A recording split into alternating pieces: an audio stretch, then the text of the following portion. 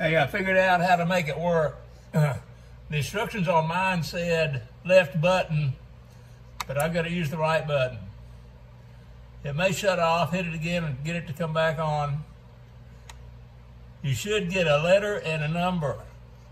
You want, that is for lithium, that's for lead acid like we got, and that's for ferrous ion something whatever. Anyway, scroll till you get to the P for lead acid batteries like a golf cart. Then take your total volts and divide by 12. So mine's a 48, I divide by 12, I come up with a 4. On yours, you have a 36, divide by 12, you come up with a 3. And there's up, other button, go back up to 4, 5, however many batteries I would have had. But you should end up with a 36 volt, a P03, and then just let it ride. And yeah, it'll go back to volts, off, percent, but I need to get it back to 48, so I need to get back to a 4.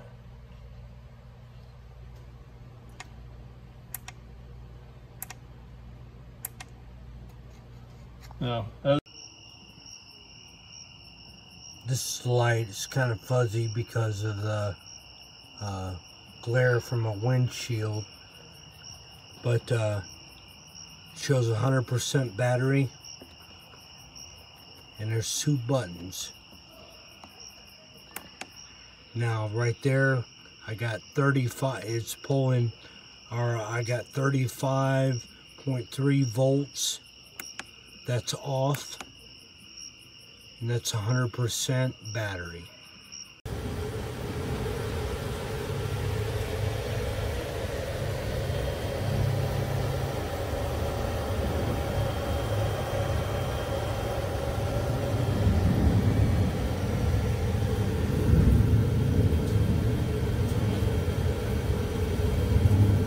So I'm going to send this back. I've got my thing all wired up, but none of these buttons work. I can't get any functions to come up. The screen lights up, so I know it's got power, but no matter what I do, I cannot get any functions to work. So I'm going to see about sending this thing back.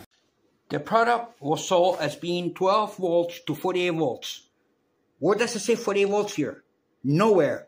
This is the second time I'm buying one of these cheap testers and I have to return it.